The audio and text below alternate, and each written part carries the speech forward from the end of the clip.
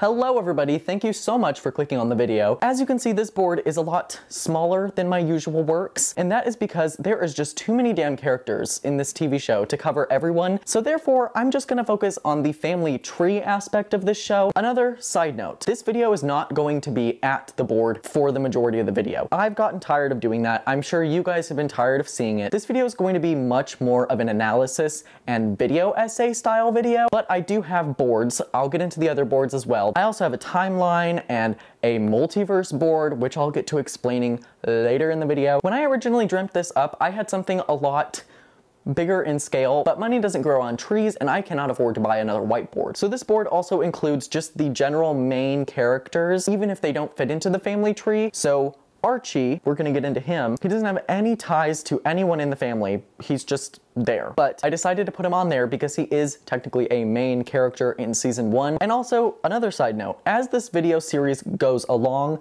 this board will expand. This is all the girlies in season 1, okay? All the girlies that are in the family / main characters here in the first season. And without further ado, let me get into the actual purpose of this video at the desk. So I've been absolutely consumed by Once Upon a Time, really ever since I was like 10 when I first watched it. Especially in the last like 4 or 5 months, I have been diving deep into this TV show. Why not just like go in deeper and explain it further to other people? I was extremely hesitant to make this video today because I've seen so much Once Upon a Time content lately. I don't want to add to the already oversaturated market for Once Upon a Time, so I held off for a little while. Needless to say, I've spent an ungodly amount of time watching this TV show. This TV show has 156 episodes. While it's generally agreed upon that the first few seasons are really tight and grounded in reality, by like season 5, it just really goes off the rails. And depending on how you feel about stories like that just keep going and just keep going and going and going, this might be the show for you. This is the show for me because I love it when TV shows get crazy and just have the most nonsensical bullshit in it, have random ass storylines. I mean, it can feel like such a waste of time, but it's also like,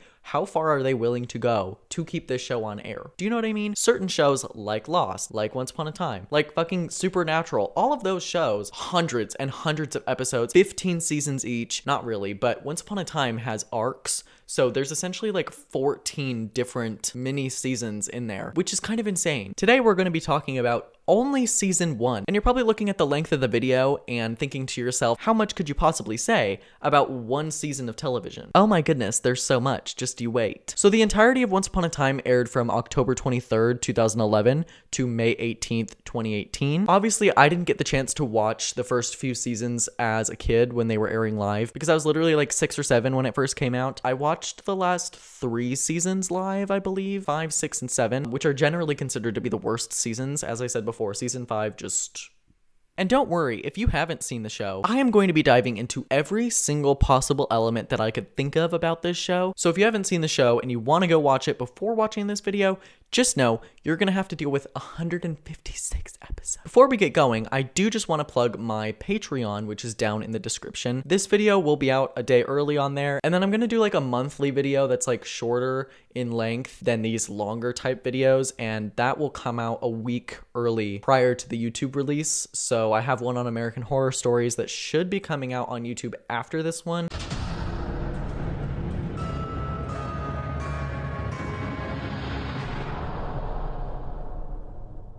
So Once Upon a Time was created by Adam Horowitz and Edward Kitsis. They were writers on Lost, funnily enough. So there's a lot of similar themes between both shows. The duo wanted to create a show with hope and love at the center. They had experience with that a little bit on Lost, which had elements of hope and destiny in it, but they wanted to create a show where that was the main focus. They had pitched the show in the mid-2000s, but decided to develop it after they were done working on Lost, which is why the show came out a whole year after Lost had ended. The synopsis of season 1 is pretty simple. I'm just going to read you the synopsis from Wikipedia. The series is primarily set in a fictional seaside town of Storybrooke, Maine, in which the residents are actually fairy tale characters that were transported to the real world town and robbed of their memories by Regina, the evil queen, who used a powerful dark curse. The residents of Storybrooke, where Regina is mayor, have lived an unchanging existence for 28 years, unaware of their own agelessness and their past lives. The town's only hope lies with a bail bonds person named Emma Swan, who is the daughter of Snow White and Prince Charming. Emma was transported from the Enchanted Forest to the real world via a magic wardrobe as an infant before the curse was cast. As such, she is the savior, the only person who can break the curse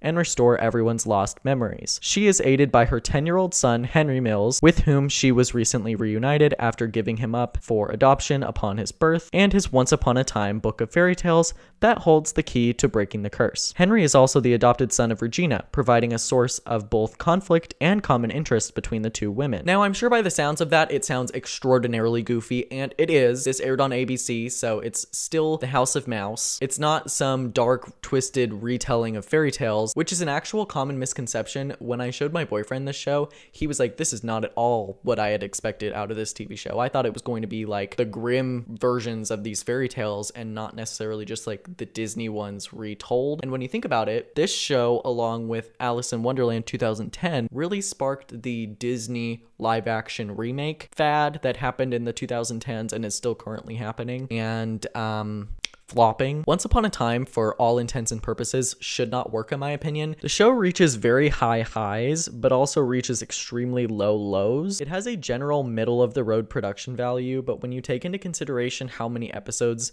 there are every single season, it becomes very clear why the CGI is never quite decent. For a series that showcases witches, trolls, dragons, werewolves, the CGI is very low quality. But like I said, they have 22 episodes every single season that they have to do CGI for, so therefore the budget gets spread very thin and oftentimes has to be allocated for other purposes, such as keeping Lana Parrilla and Robert Carlyle on the payroll.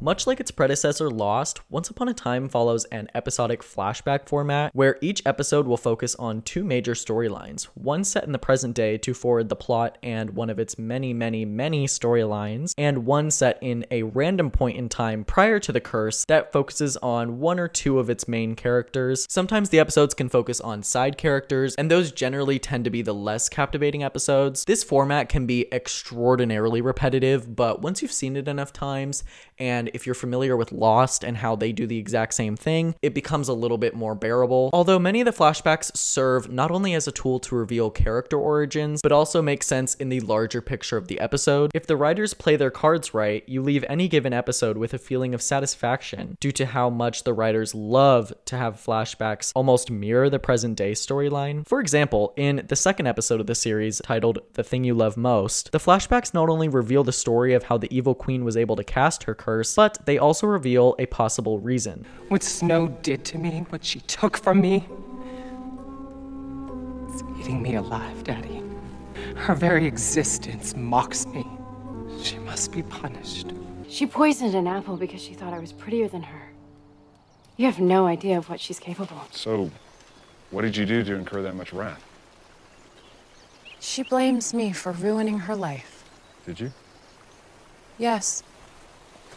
We learn here that Snow White must have done something to the evil queen, and that the fairest of them all trope from the fairy tale that we all knew and loved from our childhood doesn't necessarily carry on over to this version of the fairy tale, and has very little to do with the evil queen's hatred for Snow White in the series. The flashbacks story also mirrors the evil queen's story in the present day, Regina in our world trying her best to keep Emma away from her son, almost as if it's like a one-sided beef, much like the one that Snow and Regina have in the past. The layers to this that I haven't even explained yet, don't you worry, it gets very messy. With that being said, the flashbacks are very hit or miss, and usually they take up like 25 to 50% of the episode, which is a lot of time spent away from the current day storyline. I think the best flashbacks tend to be the ones that set up a clear mystery, define its rules, before in the final few scenes where all is revealed. There are some flashbacks in this show that I think really do not need to exist. For example, I personally did not need to see how dwarves are born.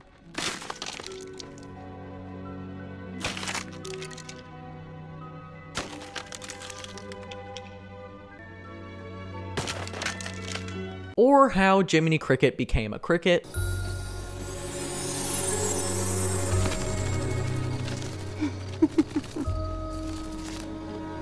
Yes, those are actual flashbacks that we will see in this show. Aside from those one-off episodes, a majority of the flashbacks are really well thought out, and I want to actually applaud the writers here because the fact that they were able to come up with enough stories and flashbacks to fill 7 seasons of 22 episodes each is kind of insane when you think about it. Like, I wouldn't be able to do that. The better episodes tend to be self-contained, but also allow room for the writers to expand on certain elements to a character's story in later on episodes. For example, in season 1, Snow and Charming without a doubt have the most flashbacks. They have a very loose storyline woven through 8 to 10 episodes in this season, and here are the episodes that I can think of that tie into the main Snow White retelling of this show. In season 1 alone, we have the pilot, episode 3, Snow Falls, episode 6, The Shepherd, episode 7, The Heart is a Lonely Hunter, episode 10, 7:15 a.m., episode 13, What Happened to Fredrick, episode 16, Heart of Darkness, episode 21, An Apple Red as Blood, and finally episode 22, A Land Without Magic. That's not even counting episodes that only feature Snow White and Prince Charming. There are plenty of crossovers in this show. For example, in episode 4, The Price of Gold, the episode is largely centered around Cinderella. However, there are certain flashbacks that reveal Snow White and Ella know each other due to their kingdoms being close by. I believe that this is a smart idea from a marketing standpoint because even if the viewer knows that it's an episode about a D-level character such as Ella, that's not necessarily my opinion. The show just never uses her again besides like 1 or 2 episodes. Anyway, even if the viewer knows that an episode is about a recurring character, they'll still see some familiar faces such as Snow White, Prince Charming, or even Rumpelstiltskin to hold them over. I could keep talking at length about the flashback format and how I think it really does work for this kind of show. And I think it's missing from a lot of TV shows nowadays. I mean, some of them use it very loosely, but not to the extent of Once Upon a Time, where you know that you're getting at least 25% flashback in any given episode.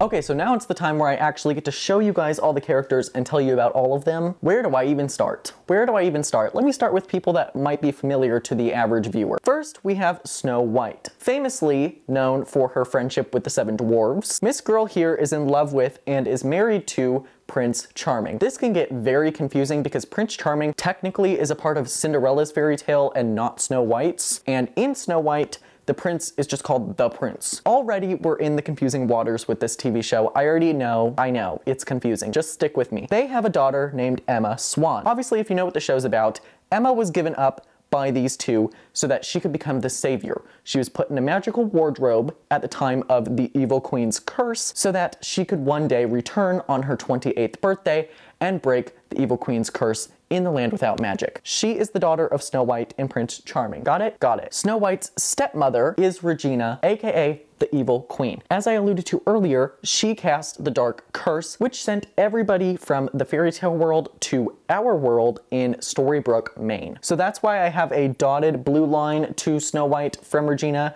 because that signifies adoption. We also find out that Emma has a kid named Henry. So Henry is the one that finds Emma and brings her to his town of Storybrooke. Henry was given up for adoption by Emma because Emma was 18 when she had Henry. Henry just so happened to be adopted by the evil queen, Regina. If you're keeping track, is Snow White's stepmother. So that makes Regina not only Henry's adopted mother, but also Henry's adopted great-grandmother. If this is confusing to you, just imagine you. You are Henry, okay? Your great-grandmother, who adopted your grandmother, also adopted you, making you and your grandmother siblings. This isn't even as confusing as it's going to get. It's going to get worse, trust me. So Regina, Snow, Charming, Emma, and Henry are like the main staple of this show in season 1. We also have Rumpelstiltskin, and we will learn so much about his family tree as the season progresses. In episode 2, we learn that Regina's father, his name is Henry Sr. We also have characters like Archie, which I mentioned before,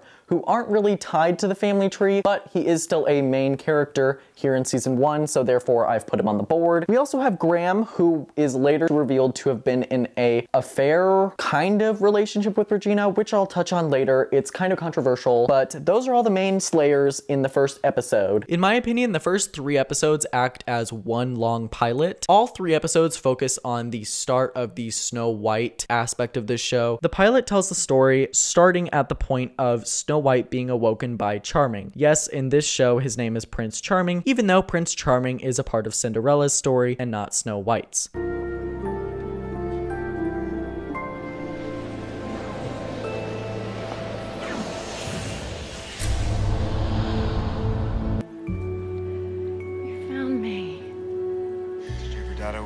At their wedding, the evil queen shows up and makes a dramatic entrance and threatens to curse all the lands. You've made your vows, now I make mine. Soon, everything you love, everything all of you love, will be taken from you forever.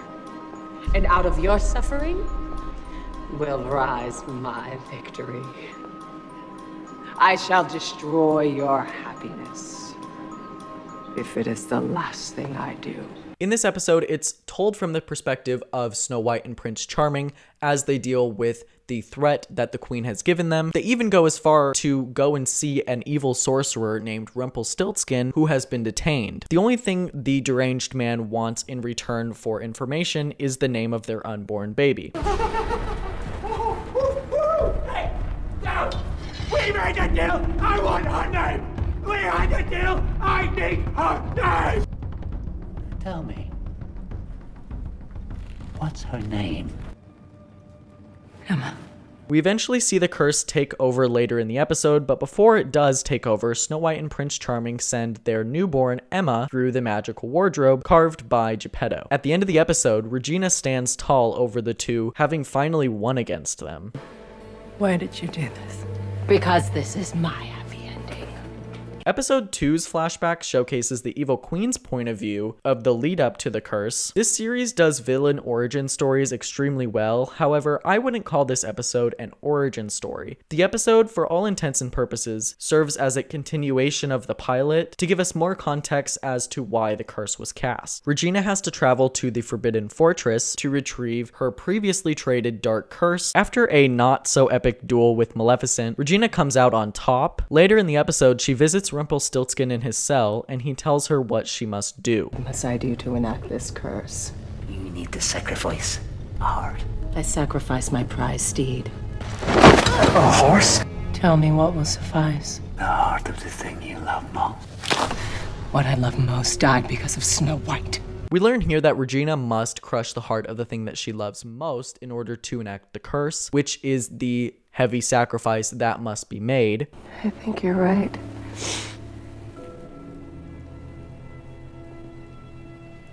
I can be happy. Just not here.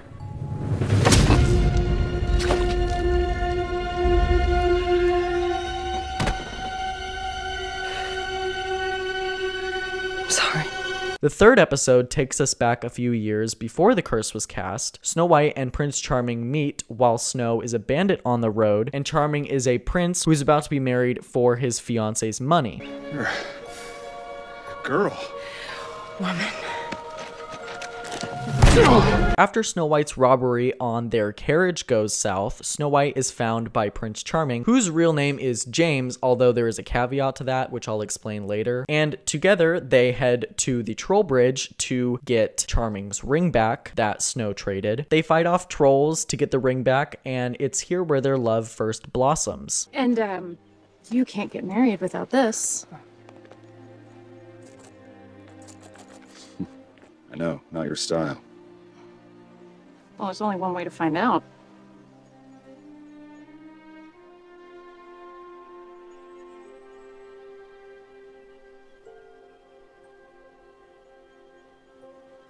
Yeah, not me at all.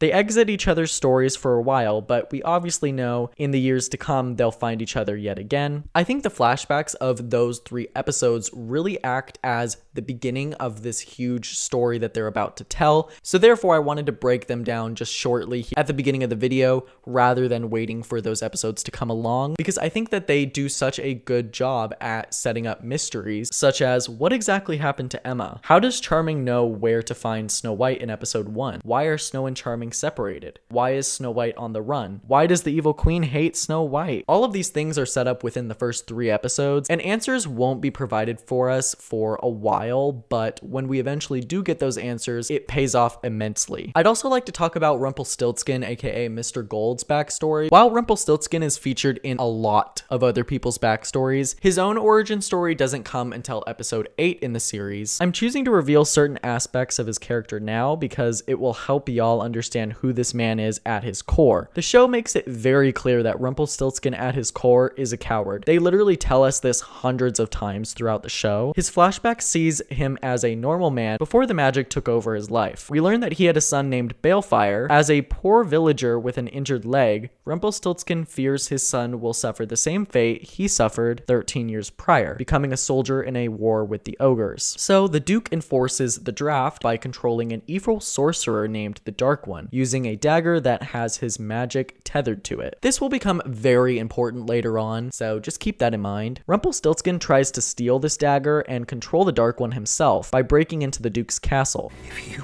were to steal the dagger, then you would control the Dark One yourself, and then no one would be able to take your son away from you. However, Rumpelstiltskin is swerved and manipulated by the Dark One to kill him. What would you have me do? Die? Which would set him free of his immortality that comes with the territory of Dark One-ness. Upon killing him, Rumpelstiltskin then begins to see his own name written on the dagger.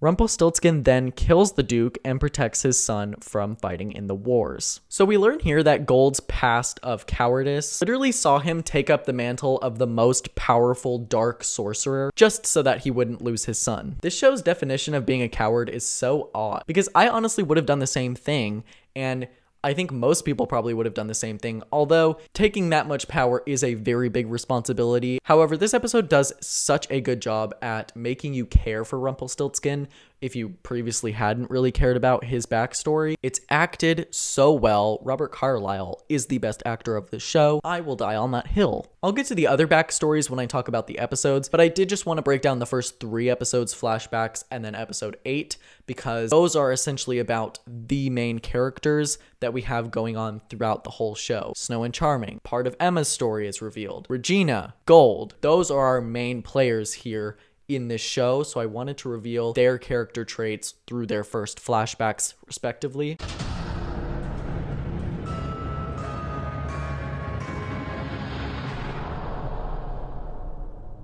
As for the present day plot, we meet Emma Swan, our main character. It's her 28th birthday.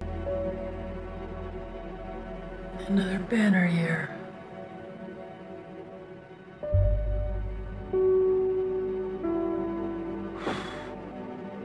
As she celebrates alone in her Boston apartment, just moments after arresting a guy during an undercover date. Yeah, that's what she does. She's a bail bondswoman. And I know what you're thinking. No, this is not a cop show. Season 1 has some elements of cop shows, but it's a lot more serialized than those procedurals. Emma is found in her apartment by Henry, her son. Yes, Emma has a son named Henry, whom she gave up 10 years ago. Well, if that's not a self-fulfilling prophecy, I don't know what is. This show, by the way, just does generational trauma so well. Henry forces his birth mother to drive him back to his hometown. Where's home? Storybrooke, Maine. Storybrooke. Hours outside of her town of Boston. So she drives him home, and on the way, he springs this fairy tale obsession on her. He believes that every living person in his hometown of Storybrooke, Maine is a character in his special one-of-a-kind book of fairy tales, with one caveat: they don't have any memory of their past lives. Maybe he's just trying to help you. He's the one who needs help because it doesn't know.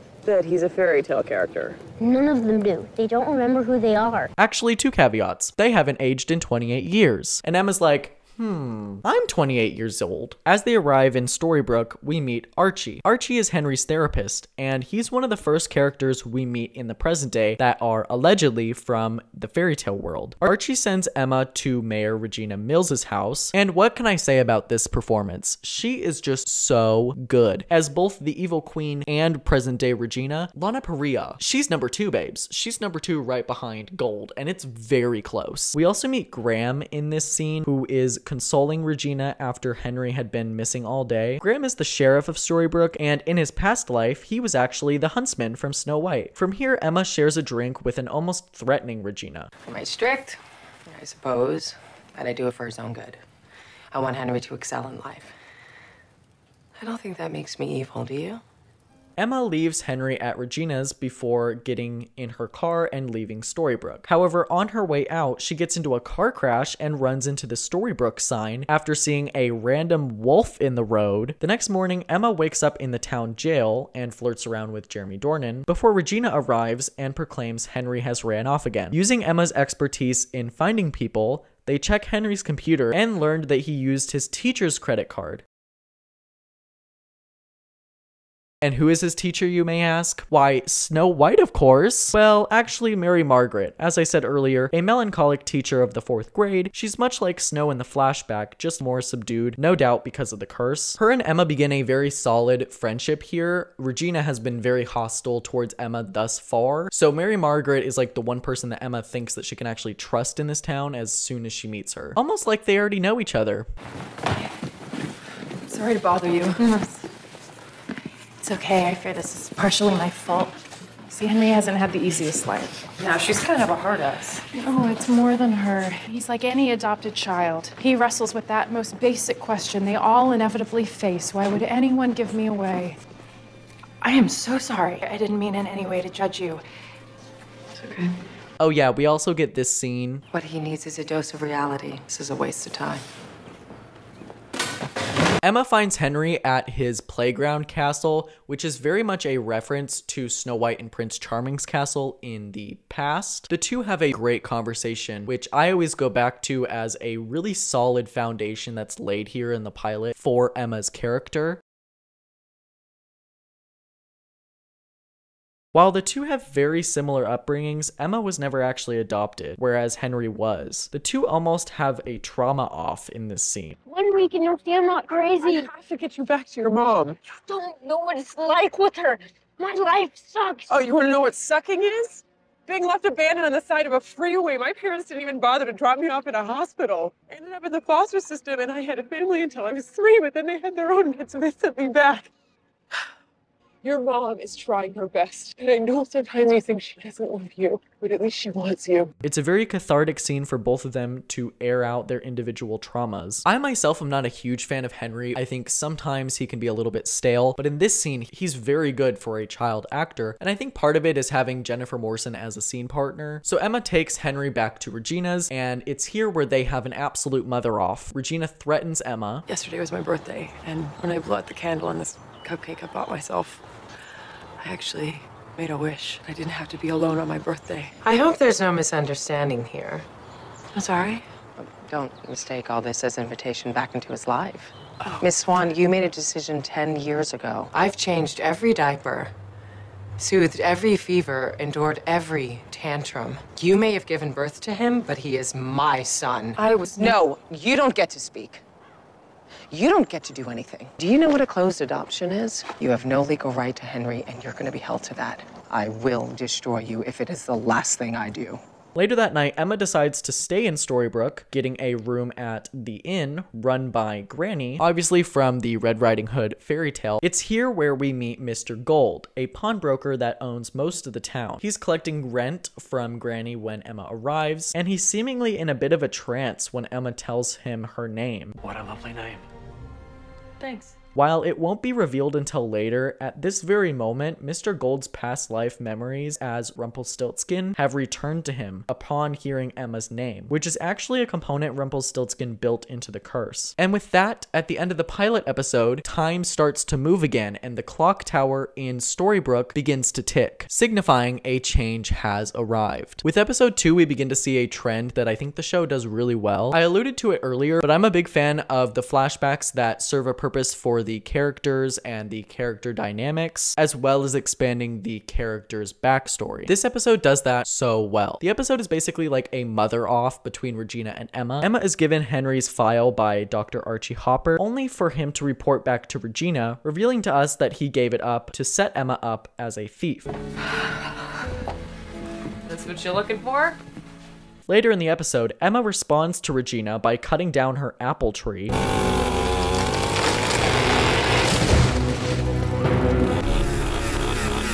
What the hell are you doing? Picking apples. You're out of your mind. No, you are if you think a shoddy frame job's enough to scare me off. You're gonna have to do better than that. Your move. It's here where Emma is thrown out of Granny's because of her past as a felon, which the mayor's office had called to remind Granny about. I'm afraid we have a no felons rule. It turns out it's a city ordinance.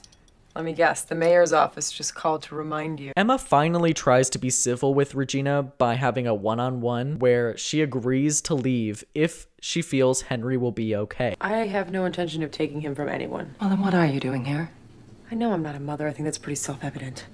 But I did have him, and I can't help it. He got in my head, and I want to make sure he's okay. While she's there, she calls his obsession with fairy tales, quote, crazy. The poor kid can't tell the difference between fantasy and reality, and it's only getting worse. It's crazy. You think I'm crazy? It's revealed here that Regina knew Henry would be at her office at a certain hour, and that Emma would slip up around Henry. You knew he would be here. Did I know that my son comes to my office every Thursday at precisely 5 p.m. so I can take him for dinner before his therapy session? Of course I did. I'm his mother. Your move. So yeah, this episode feels very much like the two are just trading victories over each other, and it's very, very interesting to watch. It's very soap opera-y, but it's my kind of episode where these two are just going at it, going for each other's throats. Like, I'm sure in real life you would not say this to any real person. I will destroy you if it is the last thing I do. At the end of the episode, we see Mr. Gold taunting Regina. Regina quietly accuses him of being, awake from the curse, but Gold plays it off. It's revealed here that Mr. Gold is the one that procured Henry for her. In Regina's twisted mind, he specifically sought out a child whose mother could be a threat to her on purpose, knowing one day that she'd show up. I'm not entirely sure if Regina knows at this point that Emma is the savior, but it makes for a really interesting tension between these two mega villainous characters. I also wanted to mention a really interesting aspect to this scene that I think the show does really well. When Regina is barking at Gold, Gold tells her to leave him alone, and he says, please. That is a direct callback to the flashback in this episode where we learn Regina had to go to Rumpelstiltskin herself about how to cast the curse, and he had her add in a component to the curse where if he ever asked her nicely for something, she'd always have to obey that wish. Should I ever come to you for any reason, you must heed my every request. You must do whatever I say, so long as I say. Please. It's a fun little callback that kind of goes unnoticed the first time you watch it. If the first episode establishes Snow and Charming's story and relationship as the curse hits, the third episode is much more of a character study on both Snow White and Prince Charming, how they met, how they fell in love, and finally how they ended up going their separate ways. In episode 3, we are introduced to Princess Abigail, who has a red line to David. I know you can't really see, but underneath this character is right where the red line is. Red lines mean they have some kind of arranged marriage or they have some kind of love that isn't true, which is opposite to the pink line, which essentially just means they are truly in love, such as Snow White and Prince Charming. In the present day storyline, Henry tries to get Emma to ask Mary Margaret for help in waking up the John Doe at the hospital. He believes that by reading Snow White and Prince Charming's story, John Doe will awaken. When Mary Margaret tries this, John Doe actually flinches and then ultimately gets up and walks out of the hospital later that night. This This scene actually ends up mirroring the first scene of the show where Prince Charming awakens Snow White. So here we have Emma, Mary Margaret, and Graham searching the woods for John Doe. They figure out that he went to the toll bridge, which is obviously a reference to the troll bridge in the past storyline. Oh my god! Oh my god! Oh my god! I need an ambulance.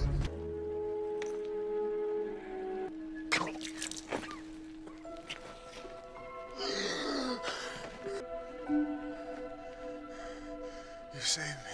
Regina arrives to find out that Emma and the others have found John Doe. She reveals to the gang that his name is David Nolan, and he has a mysterious wife named Catherine. Interesting. All is well at the end of the episode, however, Mary Margaret's hope has been completely diminished. The shot of Regina at the end, watching as Mary looks on at someone whom she felt a connection with, is heartbreaking. We also see Emma and Mary Margaret begin to room together since Emma has officially decided to stay in Storybrooke. So at this point, Once Upon a Time has basically hit it out of the park with the first 3 episodes. It's a very good start to the season and one that I have absolutely no trouble rewatching over and over and over again. The episodes introduce us to our main slays without giving us too much information. It furthers the plot for the present day and raises questions about how each character became the way that they are after the curse hit. And now it's time to talk about 2 episodes that I think on a fundamental level do not work as well as the first 3.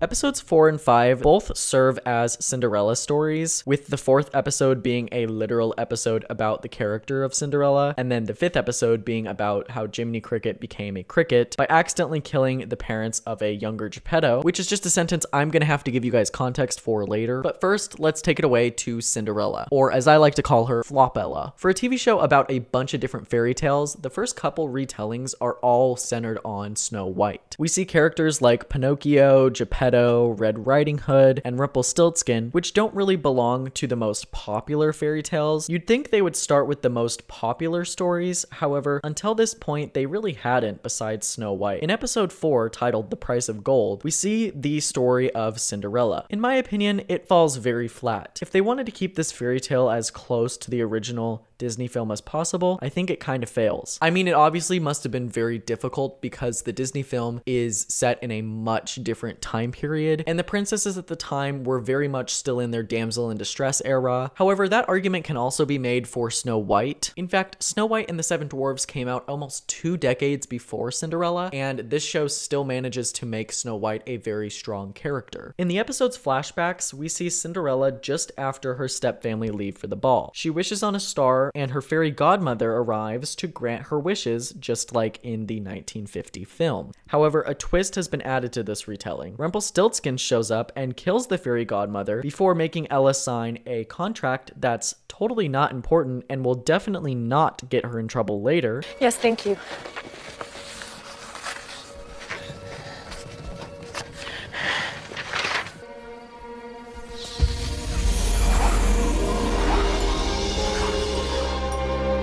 Anyway, we flash forward to Ella's wedding with Prince Thomas. This can be kind of confusing at first because obviously Cinderella's prince in the original Cinderella film was called Prince Charming, and in the Snow White film, her prince is just called the Prince. So they kind of just like flipped the roles here for some reason when they could have just stuck to the material and it would have been so much less confusing. At the ball, Ella is warned by Rumpelstiltskin about a specific clause in the contract that she signed stating that if she were to ever get pregnant, the baby would immediately be given to Rumpelstiltskin. Ella and Thomas work together with neighboring royals Snow and Charming to trick Rumpelstiltskin and capture him in the prison that we saw him in during the pilot, so we know that this episode takes place prior to when Snow and Charming went to go visit Rumpelstiltskin in his cell. Just sign the contract, please. Are you sure you're happy with this new arrangement? Then so it shall be.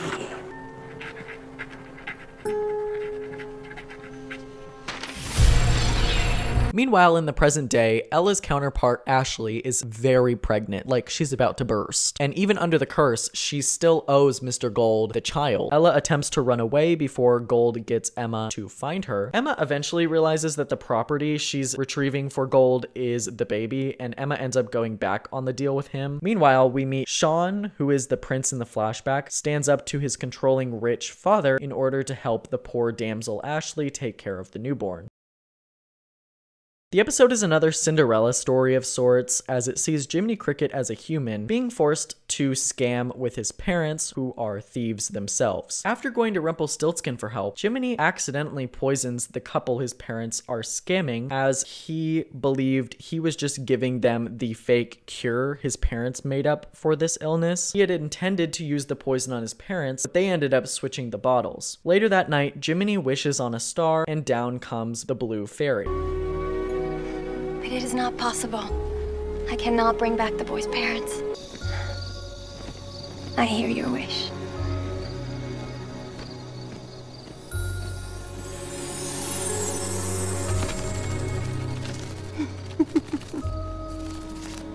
Meanwhile, in the present day, Storybrooke is dealing with a cave-in of sorts, and Henry, the little rascal that he is, drags Dr. Hopper down there to look for evidence that the curse is real. At the end of the episode, Emma and Regina work together to rescue Hopper and Henry, and Hopper ends up successfully standing up to Regina, who had been forcing him to work for her, as previously mentioned in like episode 2.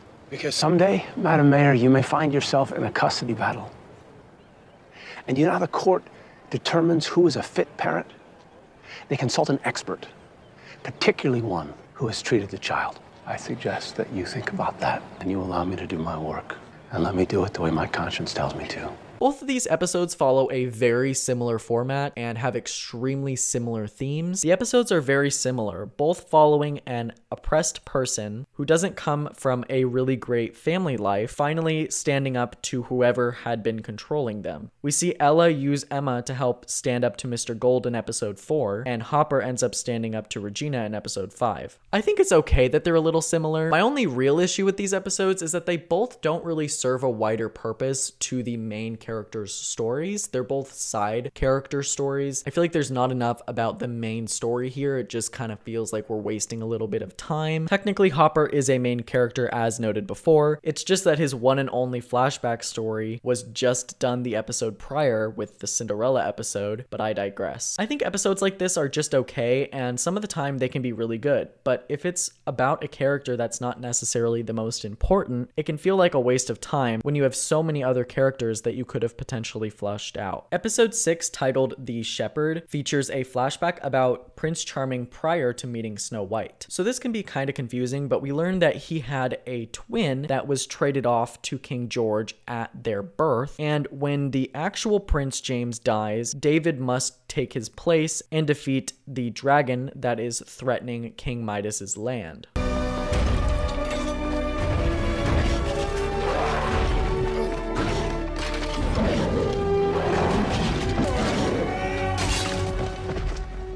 We see here that he is forced by King George to take Princess Abigail's hand in marriage. Princess Abigail's father is King Midas, who promises to make their kingdom rich again. Okay, so as you can see, episode 6 introduces us to a whole new lot of characters over here. It's told to us that his name is James, but that's not technically true. His name is really David, much like his present-day counterpart's name is David. He actually has a twin brother named James. These twins were separated at birth because their mother, whose name is Ruth, gave one of them away to King George, which is why James becomes a prince and later dies, which is why Charming has to assume the position of James because King Midas, who is Abigail's father, demands a knight valiant enough to defeat a dragon. James was supposed to assume that position. However, he ended up dying and Charming had to come in and take his place. It's really not that hard when you watch it, but this just looks... As for the present day storyline, David struggles to remember his life with Catherine. You know, probably because it wasn't real. David's memory is eventually jogged by a windmill in Mr. Gold's shop. Suddenly, all his memories flood back into him, and his feelings for Mary Margaret become a little complicated. He turns Mary Margaret down after originally leading her on. I remember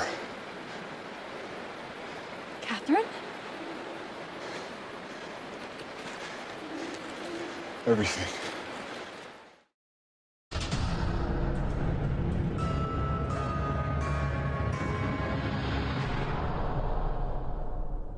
So I think it's time I talk about Sheriff Graham. In episode 7, The Heart is the Lonely Hunter, set years before Snow White meets Prince Charming, Snow and Regina mourn the loss of Snow's father, King Leopold. Only Regina isn't actually in mourning. As it's revealed, she killed the king herself. Her magic mirror, whom I've yet to mention somehow, helps her find a huntsman to finish the job so that she will be next in line to rule the kingdom. The kingdom's still loyal to her. They would turn on me. Perhaps one of your knights, Your Majesty. I need someone adept at murder. In that case, you need a huntsman. This huntsman that the magic mirror finds fails to complete his mission to take Snow White's heart because he is a little bit of a softie.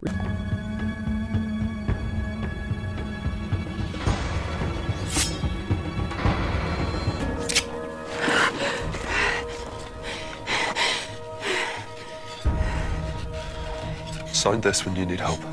What? It's a whistle. It will bring you aid. You'll be led to safety. Now go. Regina then figures out that the heart he procured for her was an animal's heart. The huntsman lets Snow White go, much like in the fairy tale version of this story. She then takes it upon herself to take the huntsman's heart out with her bare hands, and this is something that we'll see many, many times in the show. We learn here that by taking a heart, you can enchant it, and then control the person it belongs to, much like the Dark One in the dagger. Meanwhile, in the present day, Graham kisses Emma because he has lost all feeling in his fake relationship with Regina. He talks to Henry later in the episode and actually believes his theory about the fairy tales. Graham convinces Emma to help search for his heart, which leads them down in Regina's vault. And Regina and Emma get into a heated argument. I don't know what I ever did to you, Miss Swan, to deserve this. To have you keep coming after everything I hold dear. I told you it's not her. Henry came and found me. Graham kissed me. Both were miserable. Maybe, Madam Mayor, you need to take a good hard look in the mirror and ask yourself why that is. And later, a fist fight. Regina! Later that night, Graham kisses Emma again, and this time he regains his memories, thus proving the fairy tales are real. Only moments later, Regina is seen in her vault, crushing Graham's heart, effectively killing him off, because if Regina can't have him, no one can. This episode comes off as very strong. However, I'm not a huge fan of the fact that they literally wrote that Regina had been R-wording Graham for over 30 years. I just feel as though that went a little too far, and it's arguably kind of forgotten because it's so early on in the show. This episode also marks the end of the autumn run of episodes, with episodes 8 to 22 coming out in early spring. From what I can find, the only major reason for Jeremy Dornan's exit from the show, besides the fact that he wanted to focus on other endeavors, is that the writers wanted to add some form of stakes to the show that confirmed at least partially that this whole fairy tale thing was real. It wasn't all in Henry's head. While I understand why they did this, I find the whole Emma and Graham brief relationship angle was very rushed, and this storyline should have been saved for a little bit later in the season, assuming that they knew that they were going to get picked up at this point. As mentioned before, the first 7 episodes were meant to be the end of season 1. ABC ordered an additional 15 episodes on November 4th, 2011. While not uncommon for a new series on network television, it's so odd to look back at this format of storytelling nowadays, and there's hardly any full series orders anymore. It's all like 6 or 8 episode miniseries that end up getting canceled once they flop. Anyway, the show had successfully been picked up for a full series. They were averaging like 9 to 11 million US viewers every week, which looking back is nuts, considering nowadays TV shows on network TV can hardly crack 5 million live viewers. Times have definitely changed. Along with this semi-awkward ending to the episode came hope for the future because the series had been renewed. Many fans expressed excitement online for this news, and the show began to get like a bit of a cult following. It was getting very big on Tumblr around 2011, 2012. Right after season 1 is when like it was just like popping off.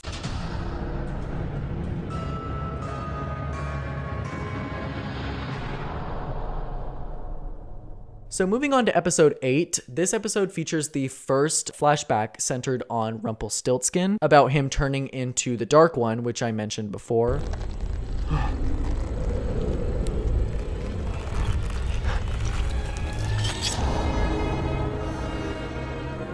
present day storyline features an election for town sheriff between Emma and Sydney Glass. The flashback is relevant to the present day because Emma comes to Gold and asks him to assist her in getting elected, seeing as he seems to have a lot of power. Gold starts a fire in the mayor's office, unbeknownst to Emma, which allows her to be the hero and save Regina. This puts Emma at a decided advantage during the election. However, Emma eventually figures out that Gold started the fire himself, and during a debate, she exposes Mr. Gold and believes that she has just forfeited the whole election. Fire was a setup. Mr. Gold agreed to support me in this race, but I didn't know that that meant he was going to set a fire. The worst part of all of this is I let you all think it was real, and I can't win that way. This action alone gets everybody to vote for her, as they're more afraid of Mr. Gold than they are of Regina. Here to card me, officer? Well, not at all. In fact, I think I'll join you. Here?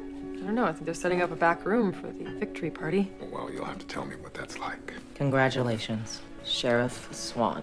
And the fact that Emma has just stood up to Mr. Gold shows people want to support her. It's revealed at the end of the episode that Mr. Gold had even planned to have Emma expose him using reverse psychology. The flashback's theme of coming into power having a cost or a price to pay directly influences the present day storyline, where Emma comes into power herself, but ultimately feels guilty about it because of how she got there. This episode is great in my opinion and is one of the best in season 1, and it's very overlooked. I really love the correlation between Emma and Mr. Gold's stories. So episode 9, titled True North, kind of flops a little bit. It's not really that bad, it's just kind of forgettable, and it kind of goes along the same lines as the Cinderella episode and the Jiminy Cricket episode, although I really do love Regina in the flashbacks. In the past, we see Hansel and Gretel are separated from their father. The evil queen finds them and offers to help them find their father if the children venture into the blind witch's house to retrieve a powerful weapon for her. The children are captured by the witch and make an escape by burning her alive. After returning, the children refuse to stay with Regina. You were left alone in the woods. You deserve better than a father who would abandon you. But he's all we have. Perhaps he doesn't have to be. You and your brother have impressed me. I've decided to invite the two of you to live with me. Here. No. We want our father back. We'll see about that. It's sort of hinted here that Regina just wants a child to love and take care of, which is obviously what we see in the present day with Henry. Regina then sends the children to the Infinite Forest, where they will remain alone, separated from their father until the curse is broken. This episode also features a scene where Regina looks into her mirror and sees Snow White sulking with the 7 dwarves. And don't you worry, we will see what that's about in a couple episodes. As for the present day, Emma reunites the 2 children, Ava and Nicholas, with their father, whom they, under the curse, have never met. The episode is generally considered one of the weakest of the season, along with episodes 13 and 14, which I'll obviously get to.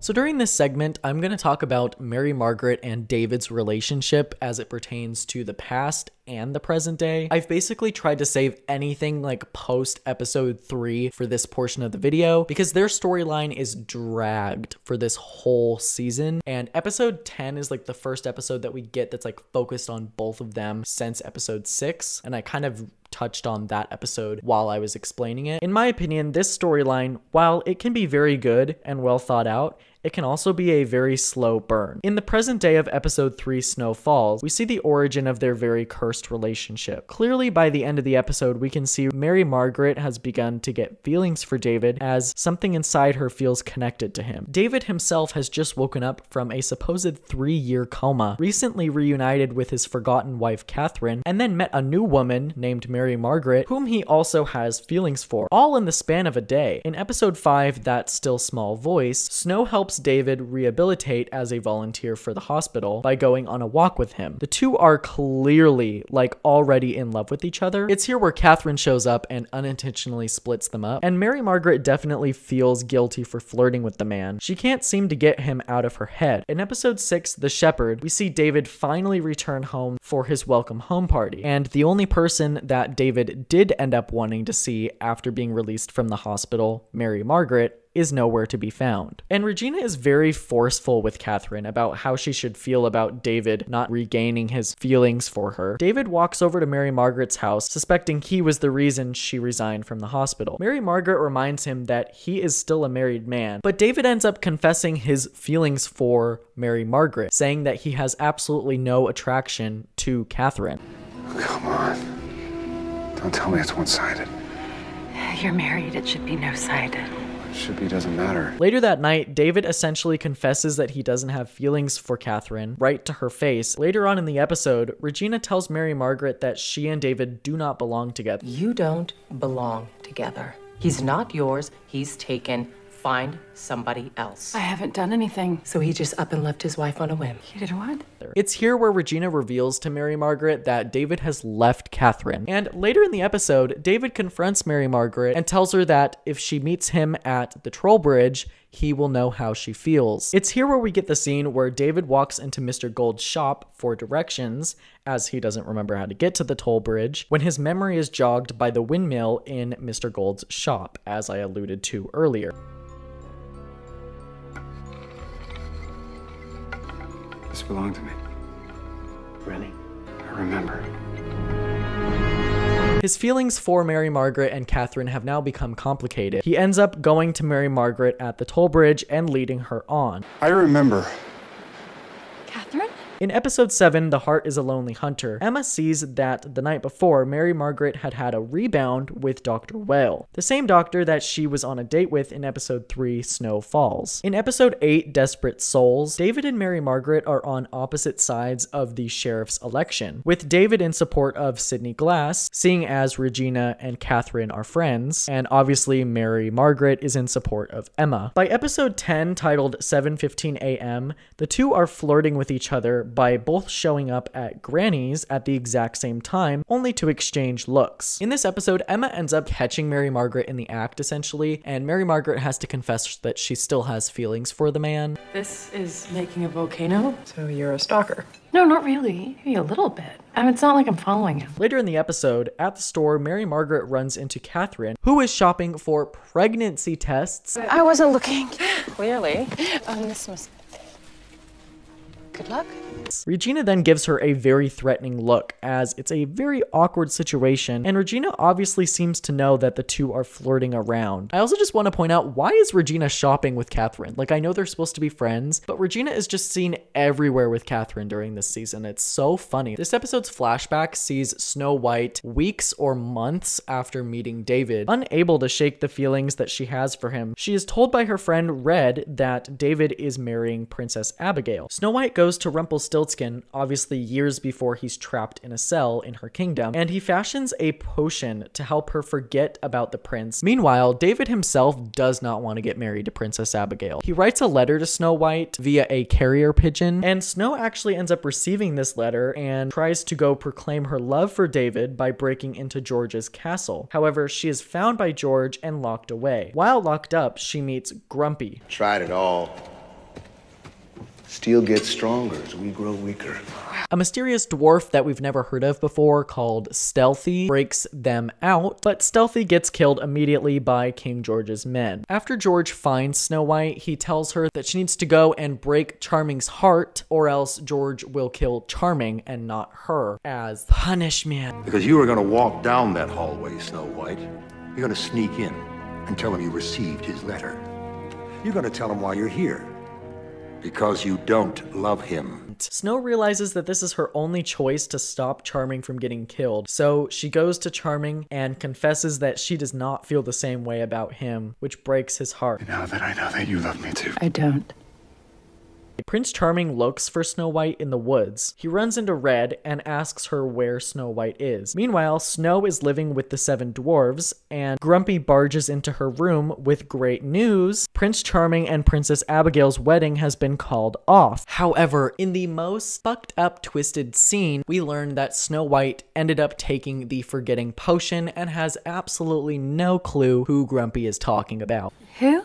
These two just can't catch a break. Back in Storybrooke, Mary Margaret and David help a pigeon, yes, a pigeon find its way back to its flock. A huge storm hits Storybrooke, and the two find shelter in a cabin in the woods, finally feeling like they are alone enough to do this.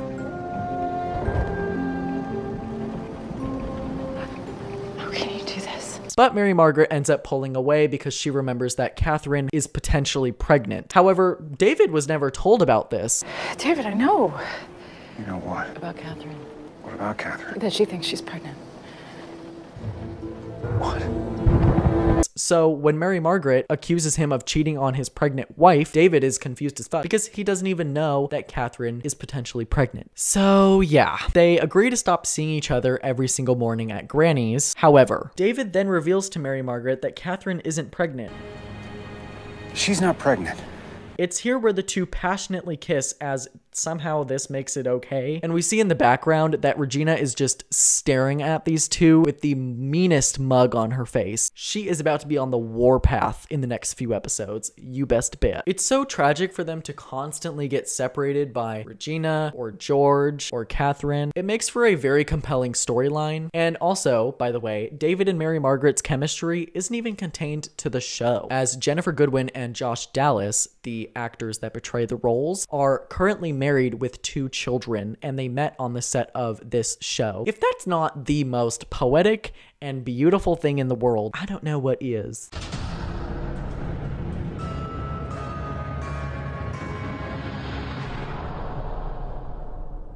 The 11th episode is a bit of a low point in my opinion in terms of action. Throughout the episode, there's a lot of tension, and it looks as if they're trying to build to something very big. After a small little twist, the episode kind of fizzles out a little bit, and all the tension kind of goes away. Starting with the flashback, we see a genie's lamp being found by King Leopold.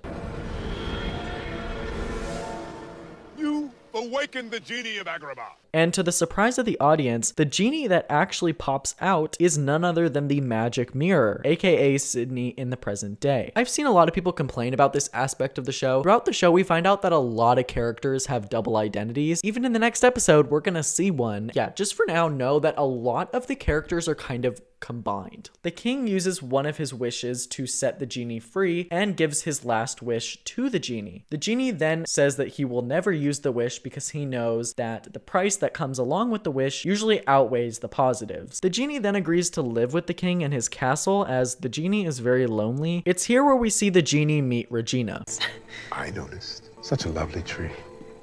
Yes, it's from my childhood garden. Over the weeks that follow, Leopold reads Regina's diary, which has an entry about a mysterious lover. The genie is asked by the king to find this man. The genie obviously knows that he himself is the man that Regina is writing about, which puts him at an awkward position. Regina convinces the genie to use the Agrabah viper to poison the king so that they may run away together. He poisons the king and the king dies, which tells us that this episode is directly before episode 7's flashback. Regina basically gets away with the murder and tries to place blame on the genie, who's from Agrabah. The genie, feeling betrayed by Regina, uses his last wish to try and make Regina love him.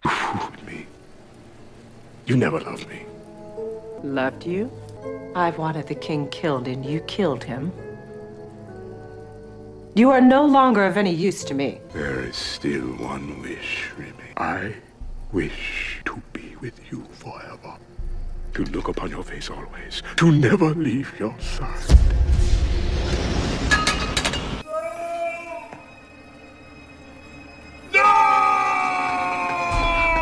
However, all this does is trap him in her mirror. In episode 11, we see that this isn't really a reveal, but I decided to keep his identity a mystery so that it could create suspense. But here we learn that Snow White's father's name is King Leopold. He obviously was married to Regina. It's not that hard to figure out. Regina had to have married him in order to adopt Snow. So he has a blue line to Snow because that is her biological dad, and he has a red line to Regina because they were in an arranged marriage, which I'll explain later. Meanwhile, in the present day, Henry's favorite playground is destroyed by a bulldozer. We also see David and Mary Margaret having a sneaky little picnic in the woods, which is curious. In this episode, Emma teams up with Sydney, who apparently was ghosted by Regina. They work together to try and expose a possible secret purchase Regina made using city funds. Emma and Sydney follow Regina out into the woods, only to realize someone has been tampering with their brakes. They eventually find out that Gold and Regina had just had a business transaction out in the woods. Gold sold some of his land to Regina. This perplexes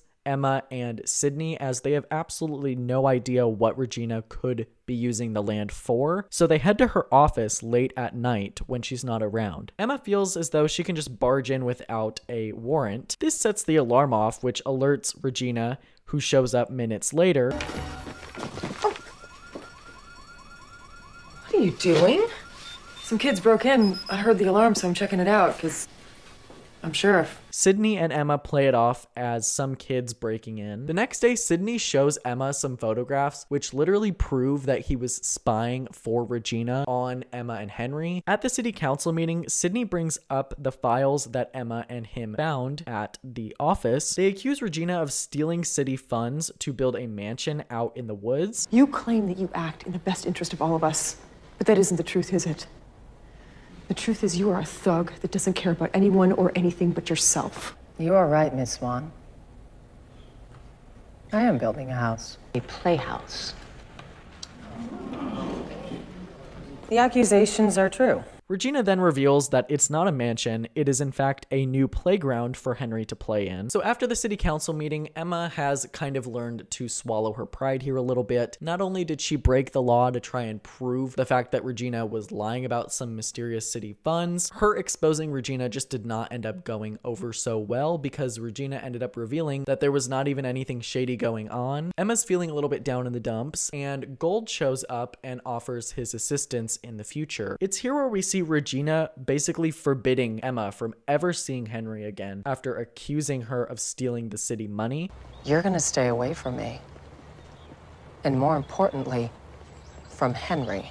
And at the end of the episode, we see that Sydney is still working for Regina. So reviews for this episode were understandably very mixed. The flashbacks incorporating the genie/mirror are just okay, and does little to convince us why Sydney is still helping Regina in the end.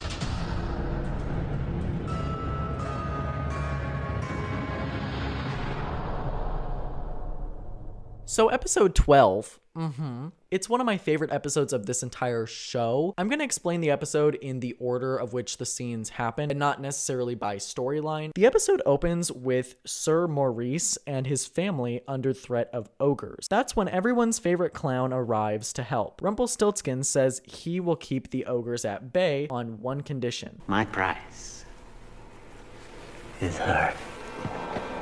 The young lady is engaged. To me. I wasn't asking if she was engaged. I'm not looking for love. I'm looking for a caretaker for my rather large estate. I will go with him. I forbid it. I will go with you forever. Deal. Belle, you cannot do this. So yes, Princess Belle is officially in this show, and not only is she in the show, but she's Australian. In the present day, Gold is repoing Mo French's car. Mo French is obviously Sir Maurice from the past. At Granny's, Ashley, do you remember Ashley? She arrives, and Ruby suggests that all the girls go out for a girls' night. Emma turns them down and gets a call about a break-in. Back in the past storyline, Rumpelstiltskin assigns his new maid, Belle, a bunch of different chores. While making Rumpelstiltskin tea, Belle accidentally drops one of Rumpelstiltskin's teacups. Got it. Oh, and you will skin the children I hunt for the pelts. That one was a quip. Oh. I'm so sorry, but it's chipped. Oh, it's just a cow. Back in the present day, we see Gold insists Emma leave because he knows who broke into his house. We see that Gold is very, very upset about a specific object that was taken. Back in the past, we see Belle and Rumpelstiltskin begin to get a little bit more close. Belle is trying to open the drapes.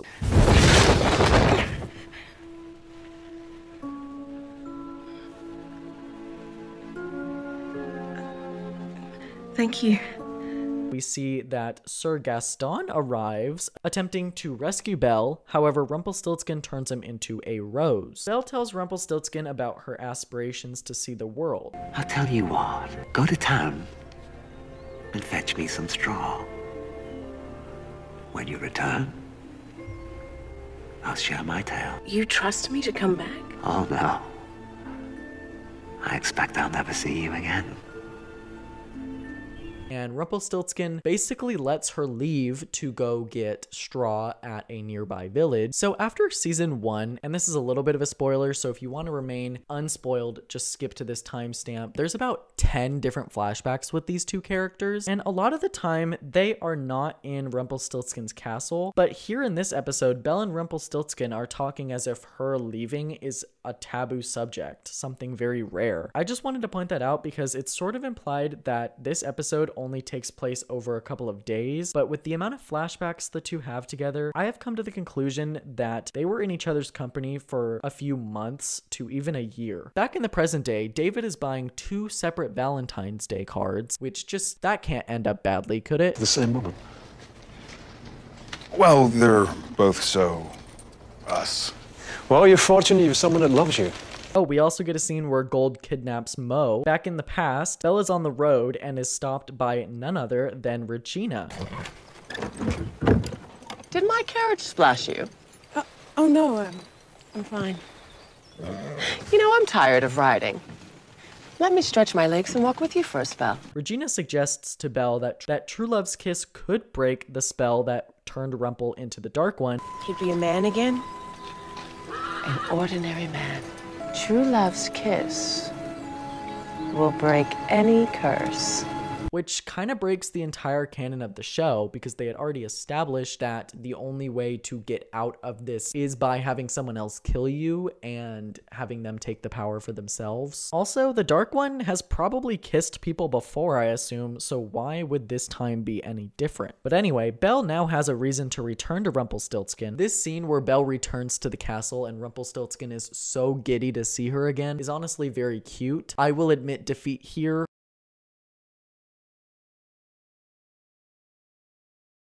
Belle then asks Rumpelstiltskin why his son is gone, and Rumpelstiltskin remains confused as to why she came back. Tell me about your son.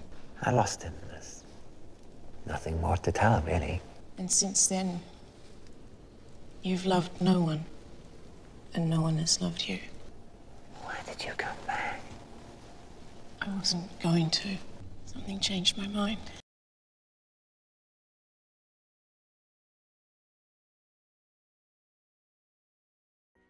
Kiss me again.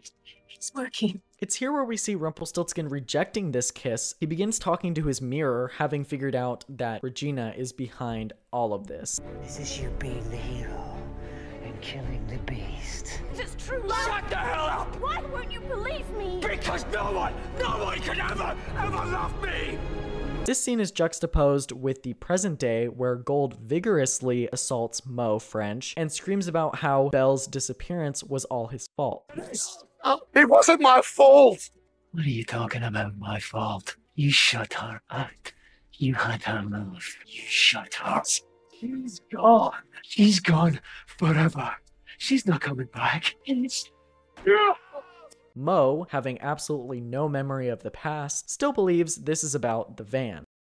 In my opinion, this is one of the best scenes in the entire show. Like, Robert Carlyle is such a good actor. He is too good for this show, I fear. I could gush about this for hours, but I'm gonna go ahead and move on. At the Valentine's Day Girls' Night Out, Flop Sean proposes to Flop Ashley, and I'm so sorry, I do not really care about this at all. Not after the scene that happened just prior. We then see a much better scene where David approaches Mary Margaret and gives her a Valentine's Day card, which was meant for Catherine. So, sorry. I meant this one. Emma, who has just stopped Mr. Gold from killing Mo, tries to get to the bottom of what Mr. Gold is talking about. When Mr. Gold refuses to tell Emma who the woman he's talking about is, Emma arrests him. Back in the past, Rumpelstiltskin lets Belle go and tells her that he doesn't care about her. Go? I don't want you anymore, dearie. You were freeing yourself. You could have had happiness if you just believed that someone could want you. You're a coward, Rumpelstiltskin. And no matter how thick you make your skin, that doesn't change. I'm not a coward, dearie. My power means more to me than you. Now you've made your choice, and you're going to regret it. All you'll have is an empty heart and a chipped cup.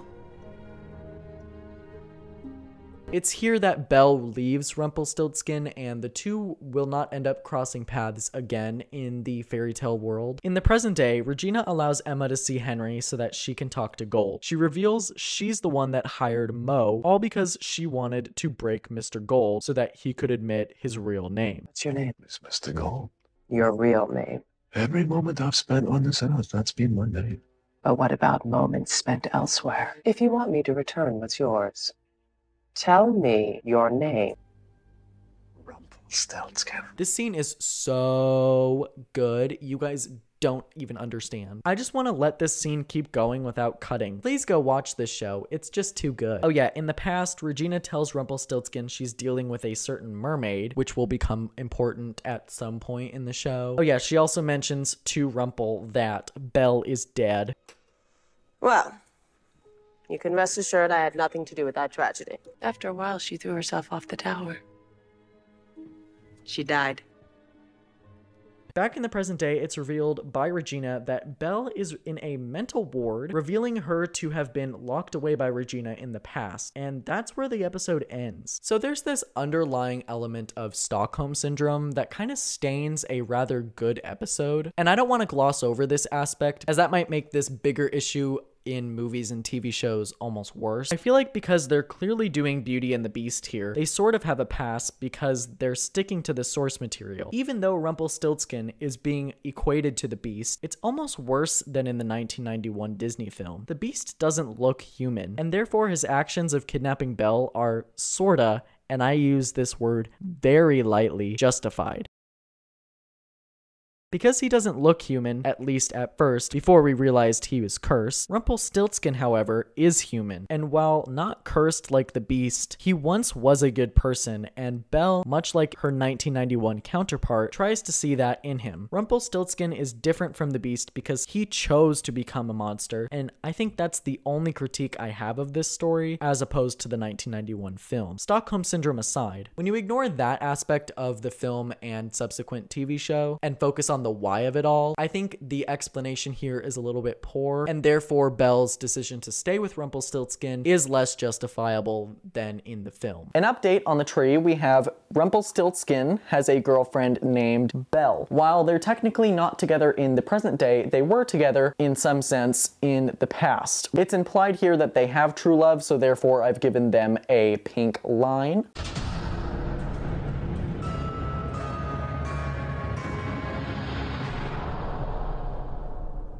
In episode 13, What Happened to Fredrick, the flashback takes place mere days after episode 10's flashback. Before David can find Snow White as he promised to do so to Red, David is found by Abigail and must venture to a lake to retrieve some of its waters, which have restorative properties, in order to save Abigail's true love, Fredrick. So not unlike Charming, Abigail is also very against this arranged marriage. The lake is guarded by a shape-shifting siren. Siren takes the appearance of Snow White and tries to seduce David, however he is able to overpower his lust and kill the siren. David is then able to reunite Abigail with Fredrick, and the two part ways. Not very relevant to the storyline in the present day, other than the fact that this episode feels much more Catherine focused than David focused. In the present day, Mary flat out tells David that he has to tell Catherine about them. Then it's time to tell Catherine. But David fails to tell Catherine, and he continues to lie, and Regina is the one to eventually tell Catherine about the cheating. Ow. So Mary is confronted by Catherine in the school, and she seems to be more upset at Mary Margaret than her own man, which is kind of fucked up if you think about it. And David, he's kind of being a flop around this time, because he has multiple opportunities to tell Catherine about it, and he still chooses not to. At the end of the episode, we learn that Catherine has decided to go to law school in Boston. The way David looks at Mary Margaret, that's what I want for me. What are you talking about? I'm sticking to my plan. I'm moving to Boston. Alone. If I stay here, I'll never be happy. I wrote him a letter. Him and Mary Margaret. I'm sorry, you did what? I can't see him. Not now. It's just too painful. I'm gonna miss you, Regina. But you know what, Catherine? This just may be what you need.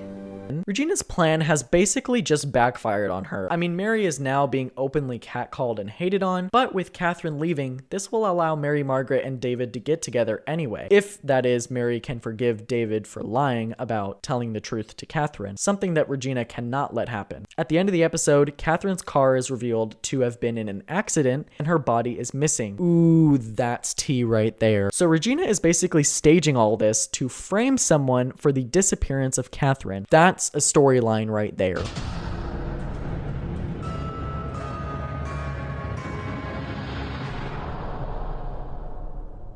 So episodes 14 and 15 are two of my least favorite episodes in the season.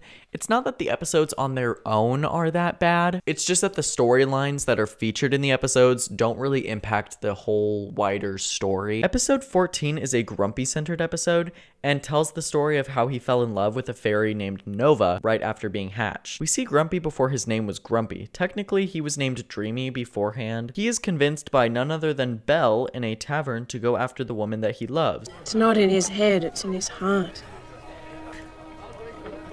You're in love.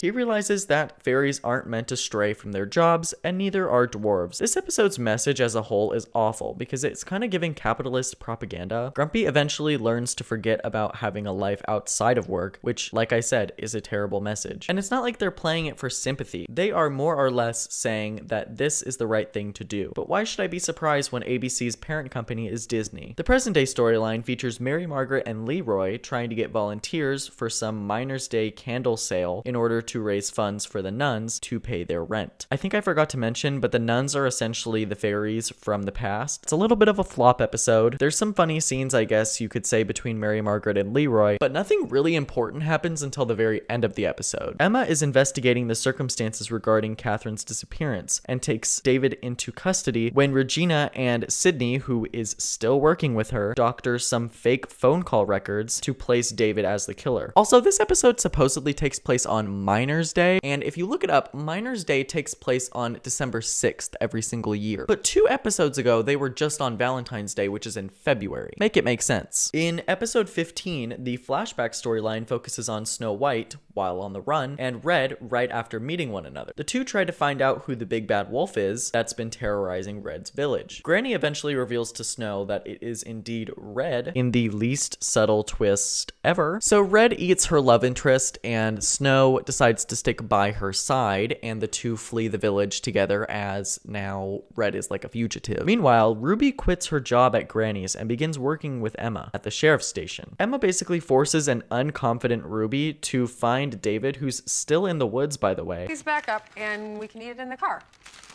I need to do a little wilderness search, and I need your help. I'm pretty sure I'm just gonna screw it up. I'm not screwed up Flair, but... No, you won't. Come on. After they find him and take him back to the hospital, Emma has Ruby look for evidence at the toll bridge. Ruby ends up finding a box.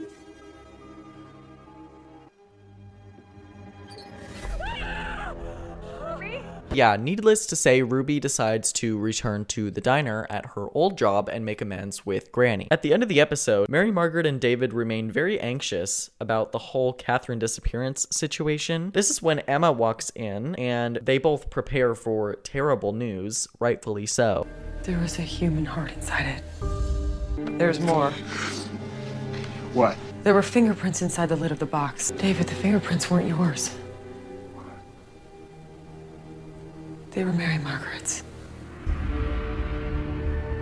And the pieces have come together. This was Regina's plan all along. She's just pretended to frame David, reverse it, and then pin it on Mary Margaret.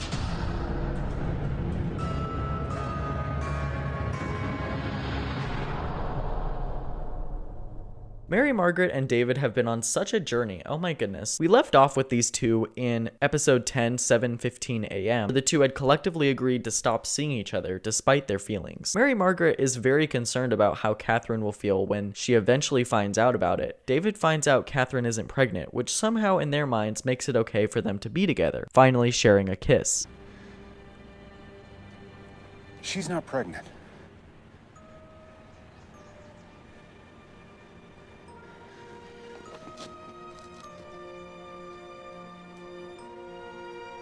I mean, it definitely uncomplicates it more, but it's still wrong because David is still choosing to be with Catherine. Regina sits idly by, watching as they kiss, while forming a plan to take them down. A plan that will become known in the 13th episode, What Happened to Fredrick. A plan that sees Regina kidnapping and or killing Catherine to drive a wedge between the two lovebirds. By episode 14, titled Dreamy, this plan seems unpromising as Mary comforts David in his search for what happened. Regina doctors evidence that proves David lied about speaking to Catherine over the phone the day she disappeared. Emma and Mary Margaret remain in support of David, however, and Emma finds nothing wrong with David's statement, so he is let go. But when a new piece of evidence is revealed in episode 15, titled Red-Handed, the blame shifts to Mary Margaret. By episode 16, titled Heart of Darkness, we will see what comes of Mary Margaret getting accused of such vile behaviors. In the Flashbacks storyline, however, the duo are not doing any better than they are in the present day. The episode takes place right after episode 13, What Happened to Fredrick's past storyline. We see since Snow took the potion given to her by Rumpelstiltskin, she's grown to be a bit violent and disgruntled person.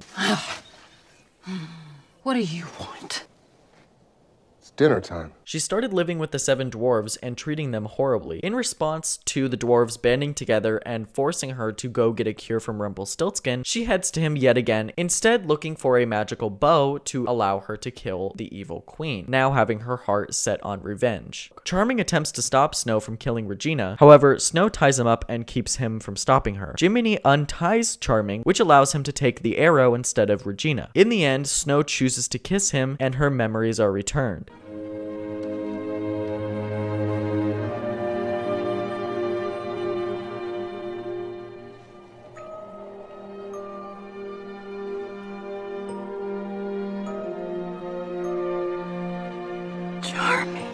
However, just as the two are about to celebrate, King George has found them. Charming is arrested. After this, Snow returns to the cottage and apologizes to the 7 dwarves. Meanwhile, Rumpelstiltskin uses some hair from the both of their heads to bottle some magic for a, quote, rainy day.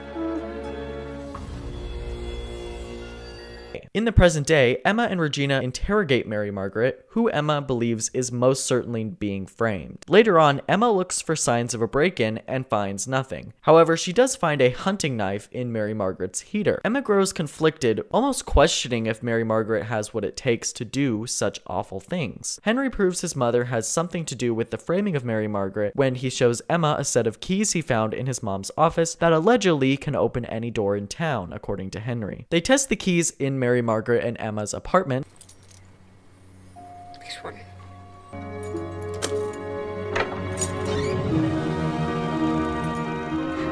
He heads to Dr. Hopper for a hypnosis. During the session, David's past life memories are returned to him briefly through visions of him telling Snow White not to kill Regina. David is still very groggy after this. The details are very jumbled, and he begins to believe it might have been Mary Margaret to kill Catherine if he has these memories. David confronts Mary Margaret in her cell and asks her if she did it.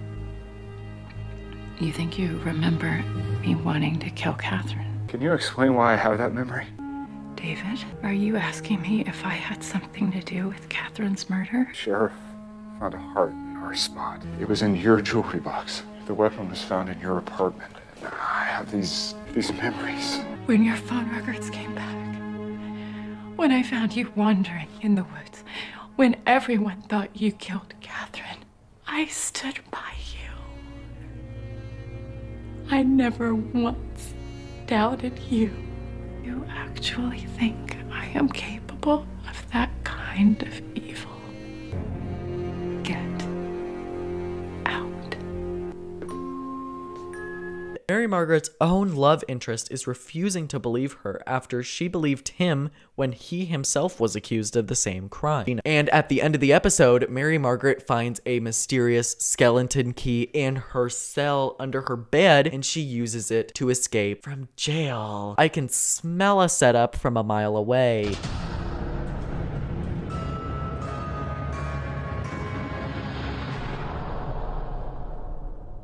The flashback features a new character named Jefferson, who's confronted by the evil queen who needs his, quote, talents to world travel to another realm in order to retrieve an object a powerful queen has stolen from her. The realm being Wonderland, and the object being her father.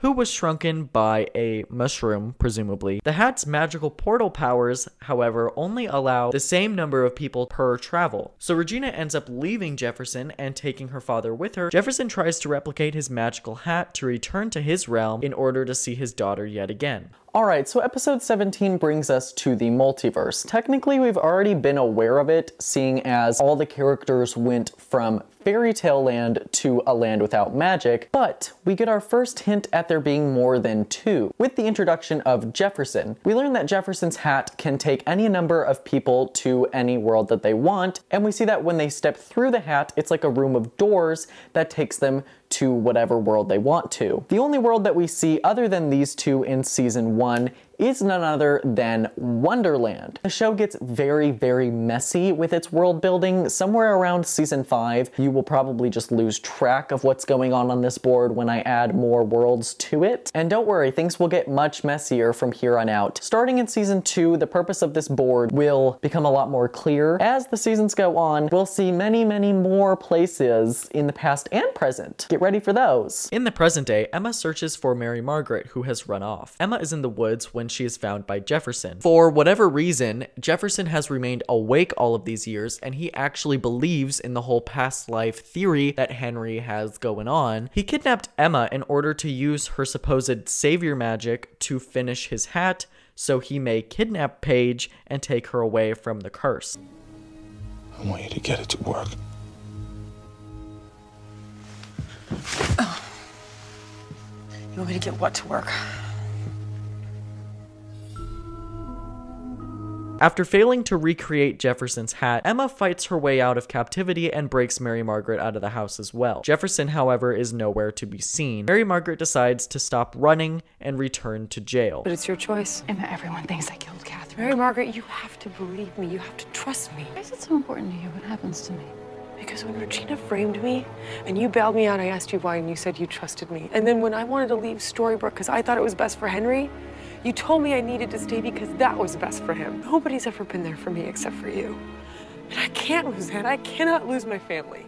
Together, they beat Regina back to the jail cell. I just wanted to point out Regina's look of confusion, obviously confirming that she was behind the key appearing in Mary Margaret's cell.